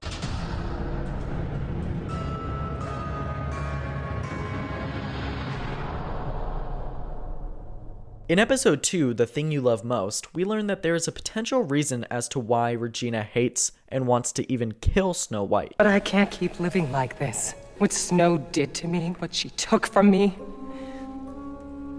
it's eating me alive, Daddy. In episode 3, Snow Falls, after David and Snow White meet, David asks Snow what she could have done to deserve being wanted by Regina. Snow replies with, "She blames me for ruining her life." The 7th episode, The Heart is a Lonely Hunter, gives us some insight to Regina and Snow's relationship prior to Snow being cast out by Regina. Regina seemingly was a comforting stepmother during Snow's mourning of her father. Come to realize, however, over the course of the episode, that Regina had begun to resent Snow and Leopold's relationship, and we will eventually learn that Regina used the naivety of the genie to poison Leopold. In episode 11, Regina's plan to use a huntsman back in episode 7 failed because he was a softie at heart and couldn't kill another human. For literal years, Snow lives a life of banditry in the woods, and it isn't until that fateful day where she meets Charming where her luck had suddenly begun to turn. By the 10th episode, 7:15 a.m., however, she let go of David and lied about her feelings for him after being threatened by King George. In episode 16, Heart of Darkness, after taking a memory potion gifted to her by Rumpelstiltskin, Snow White had lost all hope of finding love ever again and set her mind on killing Regina for casting her out and stealing her kingdom. Regina had been living lavishly and often terrorized villages. She even got Hansel and Gretel to steal an important object from a blind witch, which almost got them eaten alive. The important object that they stole, well, I'll reveal that later. All for revenge on Snow White. But why? What did Snow White do to piss Regina off so much? We get our answer here in episode 18, titled The Stable Boy. Back in the past, we meet a character named Cora. Cora is Regina's mother. We learn that Cora often uses magic to force Regina into a submissive role. Regina has a crush on the stable boy named Daniel and wishes to run off with him. Cora clearly would not approve of this and is insistent on Regina marrying a man of high rank. All of a sudden, a young girl is riding on a horse gone rogue. Regina sees this and hops on her horse to chase after her.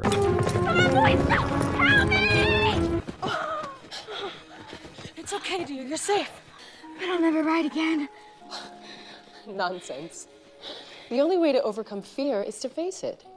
To get back on that horse as soon as possible. Regina. I'm Snow. Snow White. This girl is Snow White. After saving Snow White's life, Regina is thanked by Snow White's father, who just happens to be the king. King Leopold then proposes to Regina right on the spot. Will you marry me, Regina? Yes. Yes. In the days that follow, Snow White catches Regina and Daniel kissing out in the stables. Ooh. Regina makes Snow White promise to keep it a secret, otherwise Cora would have a field day with Regina. Later on, Snow White is manipulated by Cora to reveal what has been going on with Regina, who's been acting odd lately, according to Cora. After learning about all this, Cora confronts Regina as she's about to leave with Daniel. Regina tries to explain the situation to Cora. She doesn't love the king, she loves Daniel, and she wants to spend her life with Daniel. But Cora just cannot let this happen because she's so fixated on Regina being the queen, like the highest ranking woman in the kingdom. Instead of letting them go, Cora takes and then crushes Daniel's heart right in front of Regina. This forces a bitter and resentful Regina to live a loveless marriage and adopt the girl who got her true love killed for 10 years until she finally loses it and has the king killed in episode 11. And that's why Regina hates Snow White so much. She couldn't keep a very important secret. The last scene of the flashback sees Regina in her wedding dress as she hears out Snow's confession. Mother would let you marry him once she knew how happy it'd make you. Once she knew how much you love him. Did you tell her about me and Daniel? Yes. But I told you very specifically not to. Regina holds back her emotion and lies to Snow White, telling her that true love isn't real. Daniel ran off.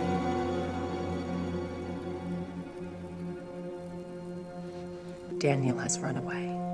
What I had with Daniel wasn't real. Obviously, Regina knew then and there that eventually she would have her revenge. I stated back in episode 2 that that episode was Regina focused, but it wasn't necessarily an origin story. This episode, however, is an origin story. This episode finally gives the audience a reason why this blood feud is happening. Regina told Snow White in confidence about her secret lover, and Snow ended up ratting them out, which got Daniel killed. On its own, this is such a great episode, and in season 2, they'll actually expand a lot more this time period in Regina's life, and those episodes are also very, very good. All right, so finally, the last two characters who will be revealed this season have been revealed.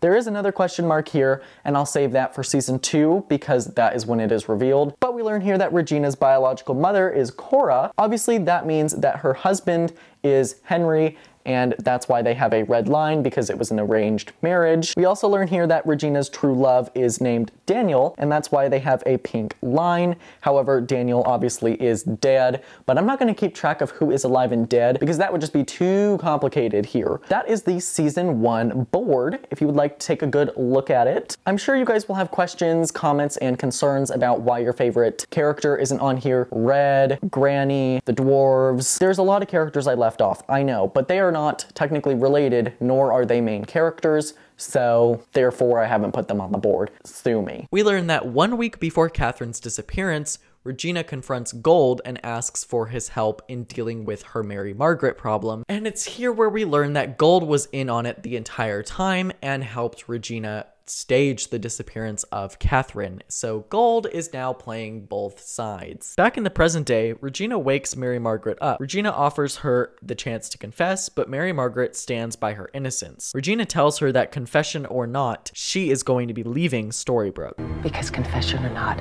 you're leaving Storybrooke. And you like that. Why? Why do you take such pleasure in this? What did I ever do to you to make you hate me so much?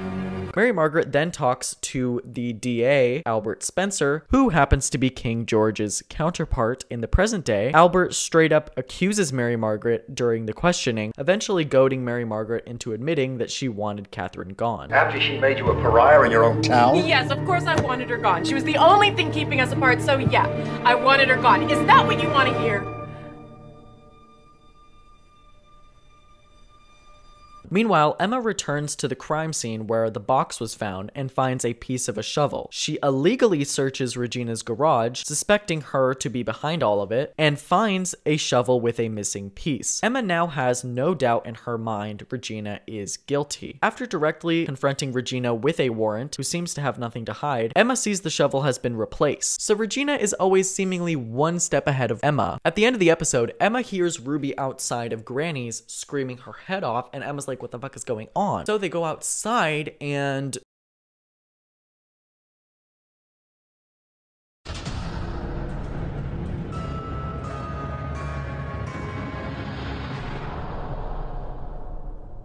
I think it's about time I talk about the August-sized elephant in the room. As you may have noticed by now, I have skipped over any mention, any storyline, any episode focused on August. August is a bit of a weird character in my opinion. He shows up in episode 9 for the first time on his motorcycle. Not even Henry knows who he is. This baffles Henry because according to him, no one can enter Storybrooke unless they are from the land of fairy tales. I thought you said strangers don't come to Storybrooke. They don't. Throughout the next few episodes, Regina and Emma grow confused and paranoid about this August being around their son. In episode 11, titled Fruit of the Poisonous Tree, after Henry's book goes missing, Henry sits at Granny's and tries to write the stories down so he doesn't forget. Later on, we get the reveal that this man is the one who stole Henry's book.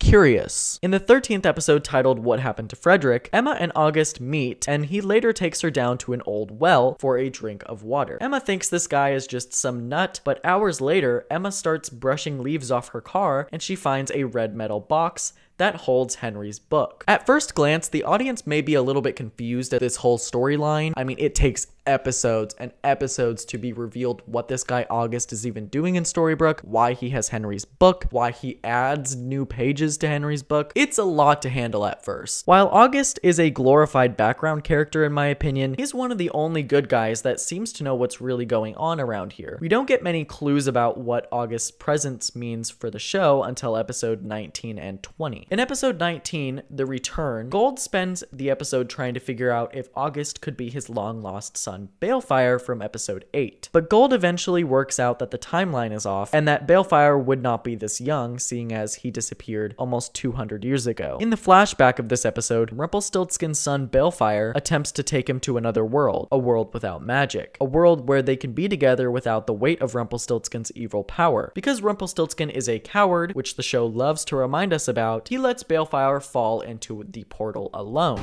We have to go through! What are you doing? I can't! Papa, please! It's the only way we can be together! Can't! You coward!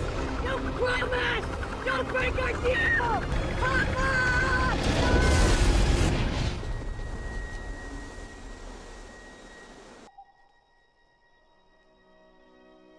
Bye. Bye!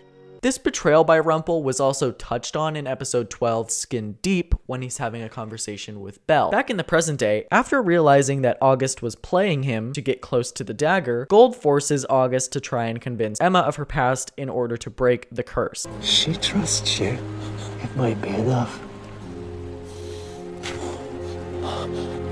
Try again. It's heavily implied here that Gold wants the curse to break so that he can leave Storybrooke to find the real Balefire. And we still don't know who this guy August is and how he knows that the fairy tales are real and why he didn't come over with the curse. It wouldn't be until the season's 20th episode where we find out that August's counterpart is, drumroll please, Pinocchio. Yeah. In the flashbacks, we see the blue fairy approach Geppetto and ask him to craft a magical wardrobe to send the savior to a land without magic. Geppetto basically forces Blue to lie to Snow and Charming about the fact that the wardrobe can only take one. It in fact can take two, and he insists that the other person will be Pinocchio due to the fact that when under the curse, he would be turned back into wood. Pinocchio and Emma land in the world without magic and are found on the side of the road. In the present day, August tries to tell Emma that pursuing a custody battle with Regina would be a huge waste of time. Gold confronts August and tells him that he needs to get Emma to believe because this curse needs to break soon. Later that night, August takes Emma to a diner on the side of the road. August tells Emma that he was the 7-year-old boy who was found on the road with her. August then takes Emma to the tree that they came through in. He even tries to show her his wooden leg, which she cannot see because she doesn't believe. It's here where Emma basically decides that she's done trying to help people in this town. Needs you. I don't want them to need me. Well, that's too bad because we all do. You're saying that I am responsible for everyone's happiness? That is crap. I didn't ask for that. I don't want it. Right now. A little while ago, you didn't want Henry either, but then he came to you and now you are fighting like hell for him. Because that is all I can handle right now. And I'm not even doing a good job at that.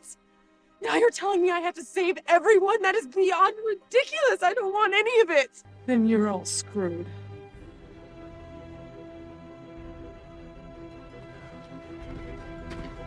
She has like 5 people at this point telling her this crazy story that she's Snow White and Prince Charming's daughter. I would run too. Later, August has basically given up on Emma at this point, and he decides to ask Marco for a job so that he can spend his last moments as a human with his dad, even if his dad doesn't remember him. At the end of the episode, the most earth-shattering, world-collapsing thing happens. Emma decides that she's been in Storybrooke long enough and just needs to get Henry the hell out of there. I would argue that this makes so much sense from a character standpoint. Emma is nowhere near ready to settle down anywhere. At this point, she's only been in town for a little over 4 months. We even learn from a number of scenes in episode 2 that she does not like to stay in one place too long. This will obviously have very huge repercussions as she's decided to take Henry illegally.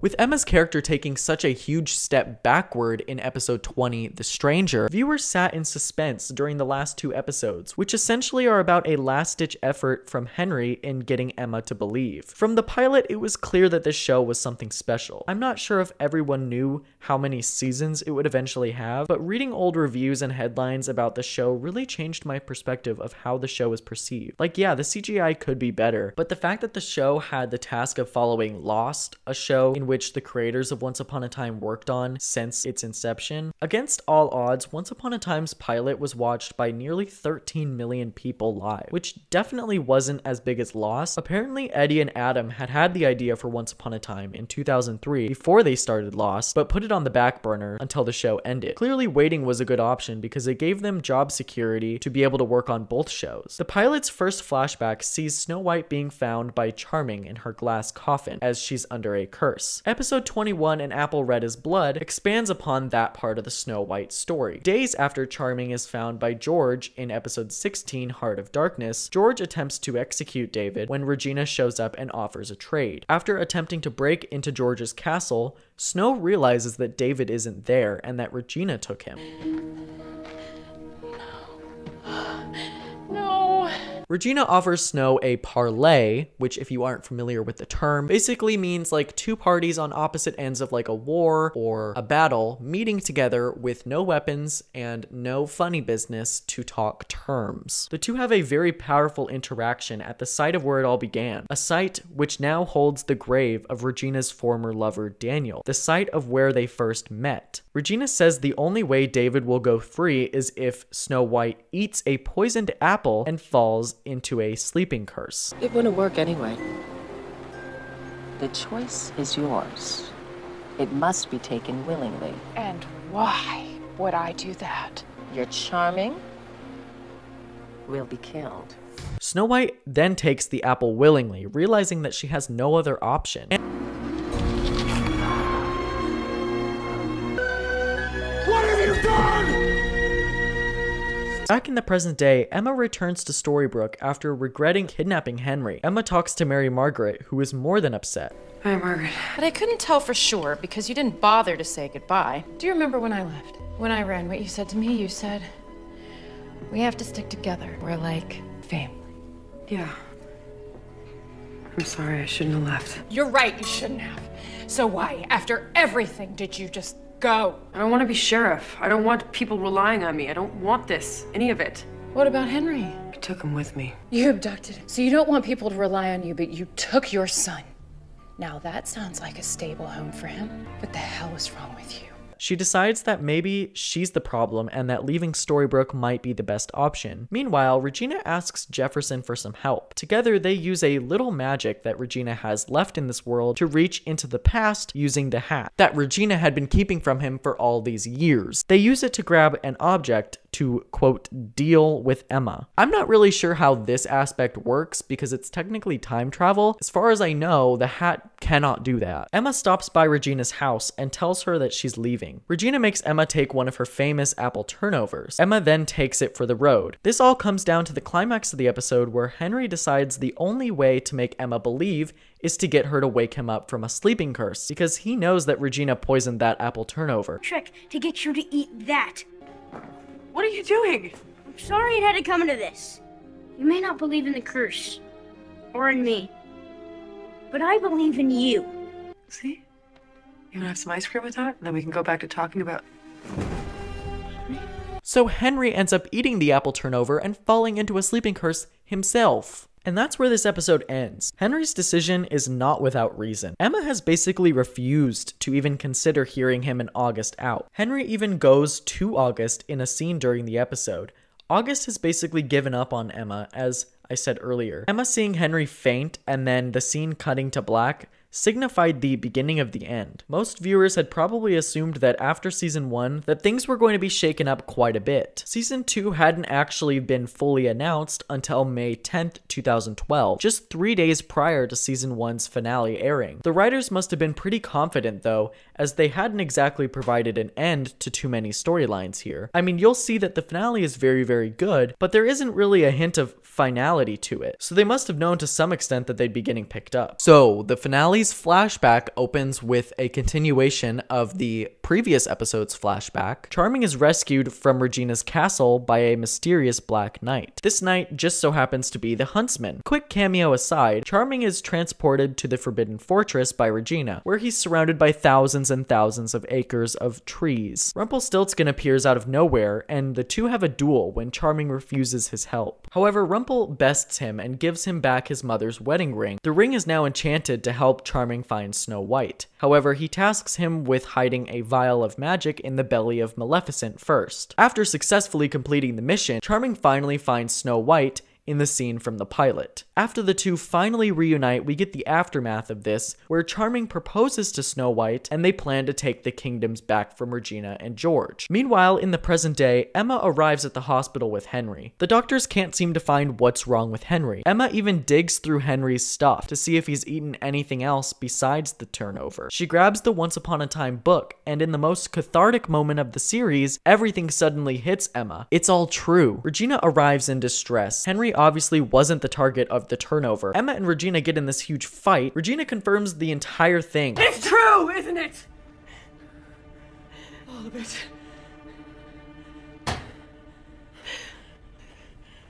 Yes. Together they head to Mr. Gold. Gold tells them that he's had a bit of magic hidden pre-curse in the belly of Maleficent, which is a reference to the flashback of the episode where Charming does exactly that. Regina tells Emma what she's going to have to do. She's going to have to go under the Storybrooke clock tower and kill Maleficent in order to take the magic that's hidden within her. Meanwhile, Jefferson breaks into the mental ward to release Belle from her cell. Belle obviously was put there by Regina to keep Gold from his true love. And in releasing Belle, this causes chaos as he's now betrayed Regina just like Regina betrayed him. Emma faces Maleficent and uses her gun and then her father's sword to vanquish the beast, and grabs the magic from within her. Soon after, she returns to the elevator and is tricked by Mr. Gold, who really wanted the magic for himself. Emma climbs up the elevator shaft by herself and finds that Regina has been tied up, so the two were swindled by Gold yet again. They return to the hospital together and find out that Henry is unresponsive.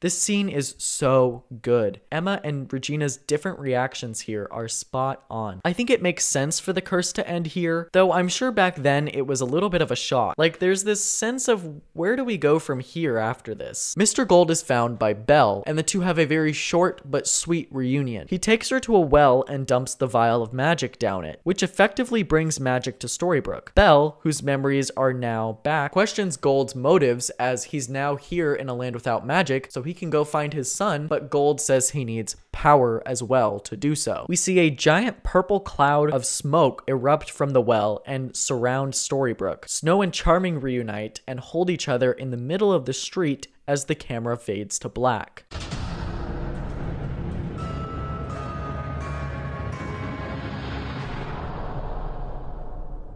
Ending season 1 with the curse breaking was a very bold choice on the writer's part. On one hand, it signals to the audience that the story is going in a bit of a different direction, which had fans across the world very excited because for the last 22 episodes, the formula had essentially stayed the same. With the same rules and stipulations, breaking the curse means that the possibilities are endless. Are they going to go back to the Enchanted Forest? Are they going to stay in Storybrooke? Will their cursed lives have any effect on their newly reunited families? I love the ending of season 1 due to how it sets up so much suspense for season 2, and I think that's how a finale should function. You could argue that the writers wrote the curse breaking into the script because they weren't sure if they were going to get picked up, but I doubt that. On the other hand, it's a very ballsy move because the show now has the potential to get very, very crazy with its plot. I think a lot of people loved season 1 because it was very safe. You had two separate storylines in the past and in the present, and they didn't cross over very much. Storybrooke has no magic and therefore separates itself from the fairy tale land. The present day storylines are very focused on real life grounded scenarios. So what happens when you take all of that away in season 2 and all of these people suddenly remember that they are fairy tale characters from stories their cursed selves remember from their childhoods? The show had all the potential to fail after season 1, but I truly believe it tops itself in season 2. The show takes so many turns and introduces us to new and fresh ideas in that season. Many overlook it because it doesn't feel quite as big as the seasons that followed, but I'll do my best to convince y'all when I get to that video. The audience had at least a little bit of a clue of the direction the show was going, and it comes in the form of the last scene where Gold brings magic to Storybrooke. We know we'll be dealing with our old/new foes, Regina and Mr. Gold, but something tells me there's a little bit more in store for our heroes.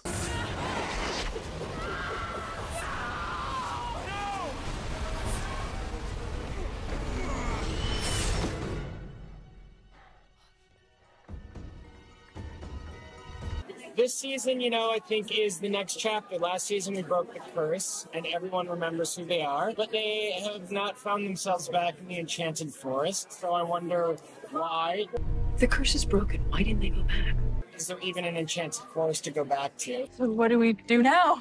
And, what happens now when they realize what they are and when they've lost?